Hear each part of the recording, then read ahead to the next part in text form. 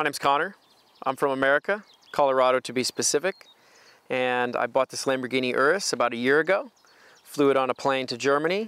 Been working on finishing some of the mods on the vehicle to turn it into a proper camper, and I'm setting off on a journey around the world. Right now, here I am obviously in England and going to trek across Europe, Asia, Africa, Australia, South America, pretty much everywhere in between. The biggest things that have led me on this journey around the world was a number of years ago. I had a buddy of mine and I got a phone call that he had hit a cow on I-25 on the way back to Colorado. He was gone, just like no longer existing on this planet. And it was such a weird thought of mine, and there were definitely like days, weeks, whatever, months after that I would be doing something. I would like on Instagram, I'd want to send him something like, oh, this is a post he would like. And oh no, like he's not here.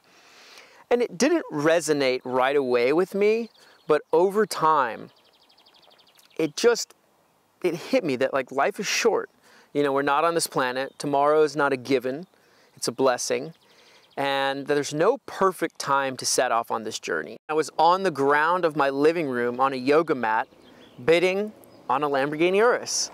And the idea was to turn it into a camper van, travel around the world, but I knew if I didn't do it now, I was never gonna do it. So modifications wise, I've done the tires and rims, I've done the rack on the roof, I've added a bed in the back, I've added a fridge in the back, I've got a stove that's like a conglomerate of parts from the US and Germany, I've got an entire battery bank, complete electronic system in the back. I'm about to do the front and rear off-road bumpers, skid plates, a little bit of a lift, and some more lighting. I would say it's north of $250,000.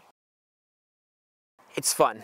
I mean, it's not the most comfortable, you know, it's not the Four Seasons, the Ritz-Carlton, but I can camp anywhere, literally. It's disguised, no one expects me camping in the back, so that's really cool. And it's fast, it's maneuverable, it's easy to park, it's not like these big, you know, camper vans. And just the conversations that I have, such as this, it's just amazing what this car brings. And it's crazy to think that a material thing brings that, because that's not the get-all, be-all of life. But to take a material thing and leverage that into relationships with people around the world is what it's about.